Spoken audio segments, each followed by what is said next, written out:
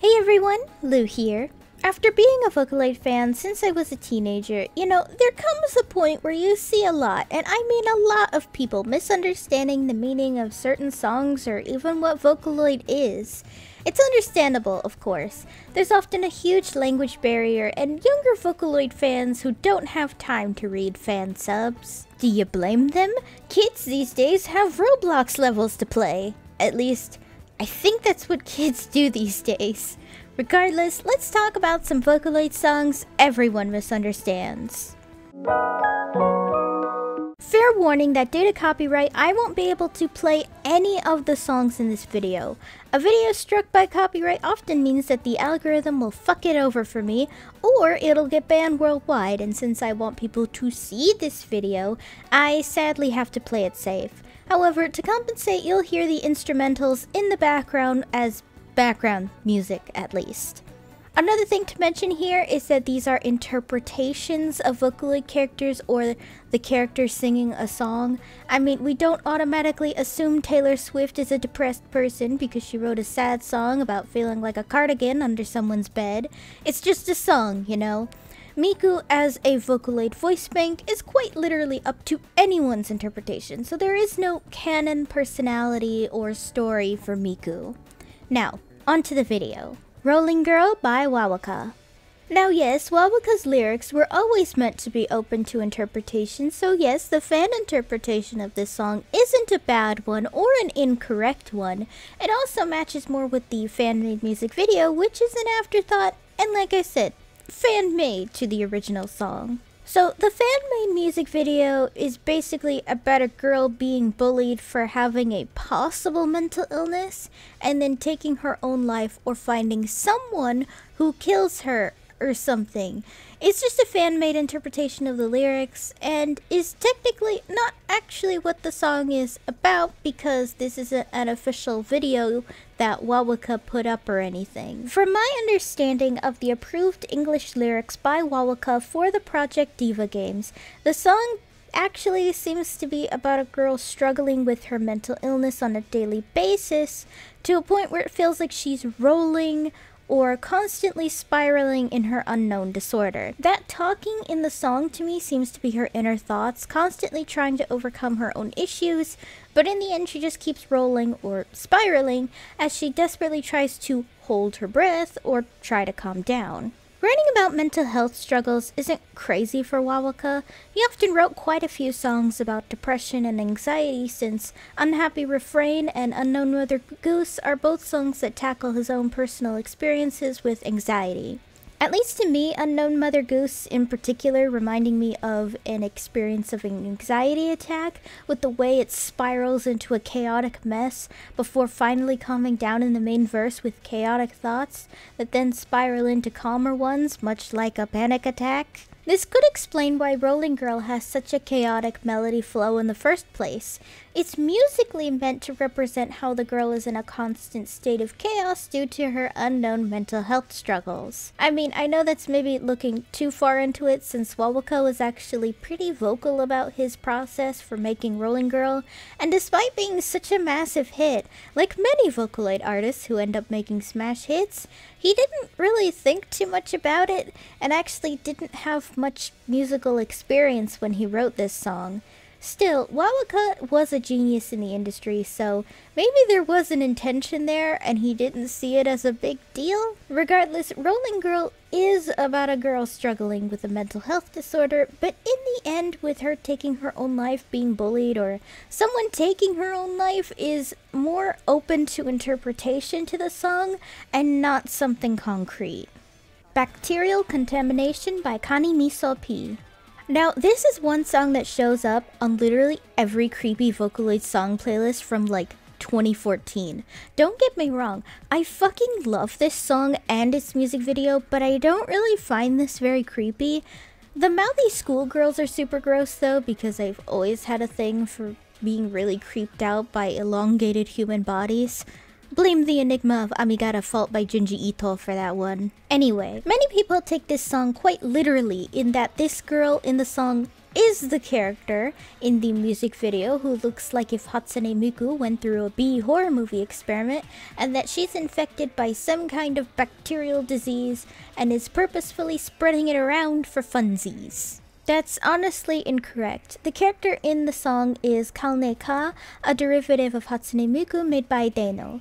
He's an extremely talented artist who loves making robot and bug-like creatures, and is honestly a pretty talented artist, so he's pretty great. So Kalne-ka is basically his interpretation of Hatsune Miku in his preferred style of bugs and machines. And obviously Deino made the music video. He also has his own interpretation of Gakupo, by the way, in this style as well, in the song Nehanshika on his channel. Honestly, a really awesome song and music video, so I highly recommend checking it out. Now to the song itself. The song uses bacteria and disease themes to interpret bullying. Kalne-ka used in this video can also be a metaphor for how the girl interprets herself as an infectious monster. The girl in this song is bullied so bad she ends up becoming a bully herself, or contaminated, as a way of protecting herself because she feels like everyone hates her. In the song, she discusses meeting a girl who showed her true kindness and contaminating her, aka bullying her, just to make herself feel better, and it was to a point where the kind girl took her own life, and it only makes the girl feel even worse about herself. The song is a really smart way of showing how in times of abuse and bullying, oftentimes we end up becoming the abuser or bully ourselves as a terrible coping mechanism. And in that way, it shows that bullying and abuse really is like a bacterial contamination, and that it just keeps spreading and spreading, and if you don't do anything to actually clean it at all, it just ends up becoming a cycle. The song basically ends with her becoming the top bully so no one can hurt her, feeling like she's cured of the bacteria, aka bullying, because no one else is bullying her anymore. However, because she's finally at the top now, everyone is now hurting themselves or others to try and compensate for the pain instead. It leaves her alone and in pain, but in a way she feels like she has to be okay with it because that's just the cycle of bullying. Not only is this song badass, but the lyrics, to me at least, are honestly genius, and it is a shame a lot of people take the lyrics way too literally because of the also brilliant music video. I mean, yes, anti-bullying songs can be a little cheesy and on the nose, but to frame this one in an almost horror-esque style is just brilliant to me. I'm Sorry by Kikuo P. I did ask around on Reddit for some help because obviously I'm not the consensus on the Vocaloid community as a whole here, and this was one I saw pop up a lot when I asked in a Reddit post. The main issue of misunderstanding with this song comes from TikTok, the reigning king of misunderstanding literally basic knowledge, where a lot of young children use this song for cutesy yandere videos. And I think a lot of them assume this song is your generic yandere song because Kikuo's music does admittedly come off that way, and it's kids not googling the lyrics. Which, to be fair, I don't really blame kids for that because it's just something that happens with kids. I mean, do you know how many kids I knew back then who were singing S&M by Rihanna without knowing the actual meaning of the song? Not to mention the amount of kids who think WAP means wet and splashy. I think what didn't help this case either with I'm Sorry was that everyone apparently told kids not to look up the lyrics, which only further pushed the idea that the song is just a generic stabby yandere. I mean, you tell a kid something is really bad and they're just gonna assume it's just like a bunch of stabbings or something. What is the song actually about then? A girl being assaulted by her father on a daily basis.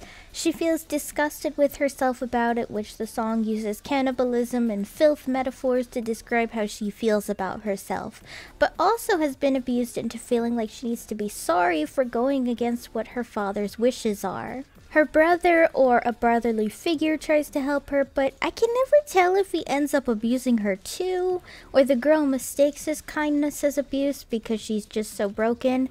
That's like the only part of the song I'm a little lost on, but maybe it's vague on purpose. The girl then returns home to continue being abused by her father, except now he brought his friends to abuse his daughter too, where she apologizes inside for even thinking about trying to escape and not being a good girl for her father. Kikuo is known for writing songs about childhood trauma, abuse, and experiences. This just happens to be one of the far darker songs he's written though. Like, this is seriously one of the most fucked up Vocaloid songs lyrics-wise, to a point where I can't read anything beyond the main verse out loud, because otherwise this video would easily get age restricted. I think the only other song where I've had this happen was with the Kitsune and the Spider by Masa Works. Despite its incredibly fucked up nature though, it's actually one of my favorite Kikuo songs. I love the dubstep beat of the main verse sounding like a lullaby, and the way Kikuo builds a roller coaster in Miku's voice throughout the song. Some will say Kikuo is a fucked up man for writing a song like this, or say it's problematic to write songs like this, but I disagree. Call me problematic, but I always believe art doesn't always reflect the artist. I mean, yes, there are some instances where art absolutely reflects the artist, but largely I don't think it says anything about an artist. Like, I've written OCs who have been serious abusers and dickheads, but it doesn't mean I'm a serial abuser or dickhead. Does that make sense? Creativity is weird, man. I think these three songs show that sometimes art, no matter authorial intent, somehow always get lost in translation or time. That, or when a fandom starts off with a bunch of teenagers who don't speak Japanese, you know you're in for a wild fucking ride, that's for sure. That said, I don't think it's wrong or bad to misinterpret these songs either. Art is art, and I always believe there's no right or wrong answer to understanding art. If something draws the stereotypical fruit bowl artwork, it's up to the viewer to view if the fruit bowl is a depiction of the downfall of humanity or just some nice looking fruit. That said, that'll be it for this video. Let me know what you guys thought of these songs before this video, or if there are any Vocaloid songs you think some people misunderstand. Hey guys, thanks for watching! If you liked the video, be sure to give it a thumbs up and consider subscribing if you're new. If any of you would like to help support my channel in any possible way, my Ko-fi page is down below in the description, along with all of my social media. For any subscribers, new or old, who'd like to help with video ideas, or maybe just want to talk about anime or something, I have a fan server linked down below. See you next time!